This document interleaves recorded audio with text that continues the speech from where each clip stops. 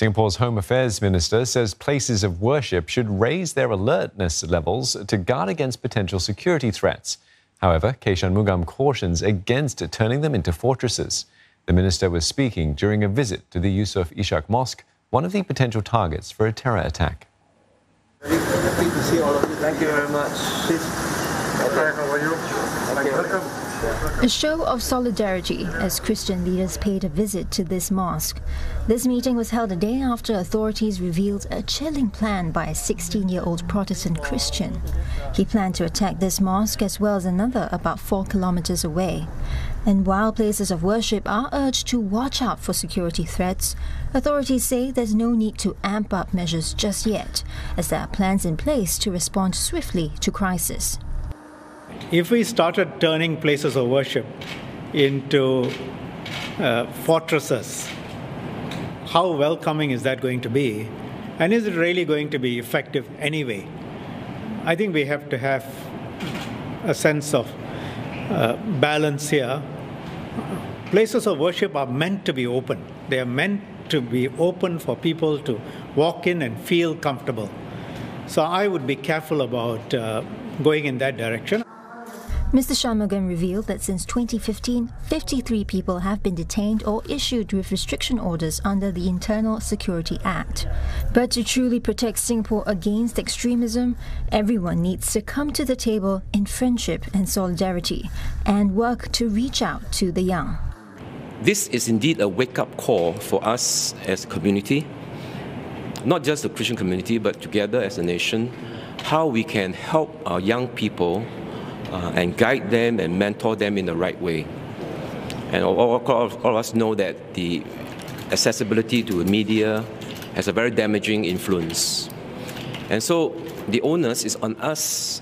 Now, as a community that has often needed to explain itself and what Islam truly represents, we deeply empathize with your shock and anguish that someone who professes the Christian faith seeks to do the very thing that would desecrate it.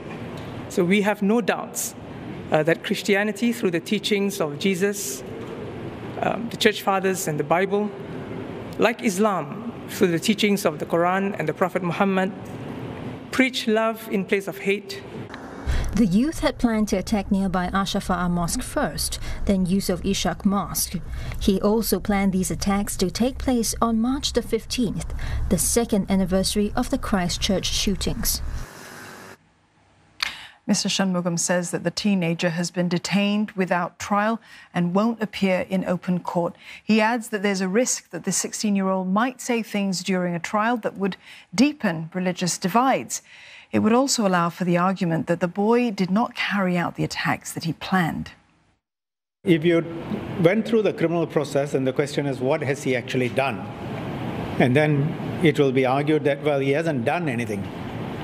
And in many countries, that's part of the issue. Then you've got to wait for them to do something. Often that's too late.